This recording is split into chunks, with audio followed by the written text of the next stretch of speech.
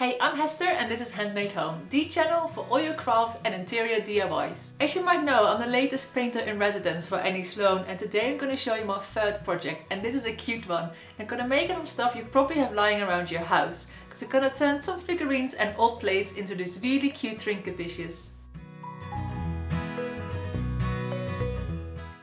So you need an old plate and a figurine, and you want something with quite a distinct shape because you're going to paint the whole thing. You will still want to see what kind of animal it is, and I'm going to glue the donkey onto the middle of the plate. And for this we need a strong glue. I'm using Gorilla Glue, but you can use any kind of glue that you like that's good with ceramics. And my glue works with water, so I slightly have to dampen the feet of my donkey, apply the glue and stick him to the middle of the plate. And besides the donkey, I also made this really cute doggy. He sits on a saucer, and this teeny tiny squirrel, and he sits on the inside of a jam jar lid because I didn't have the saucer small enough for him. And when the glue is completely dry, we're gonna paint the figurines and the plate.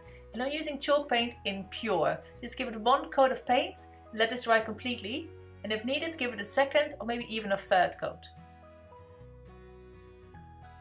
And when all your paint completely dry, it's time to start decorating with the copper leaf.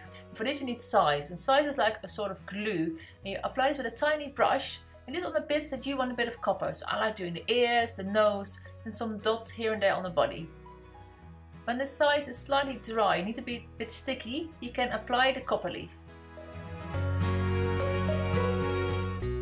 Now with a dry paintbrush you're going to take a little bit of your metal leaf and you're going to push it against where you put the size.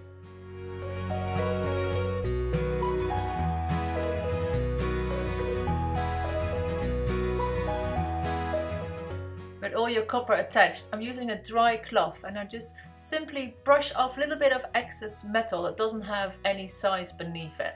So I'm just going to rub it very gently, just make it all nice and smooth. And the final step is applying clear lacquer all over the figurine and the plate. Once this is dry, your plate is ready to be used. They're nice to use as ornaments just on your mantelpiece or in your bookcase, but they're also really lovely to use to keep all your jewellery organised.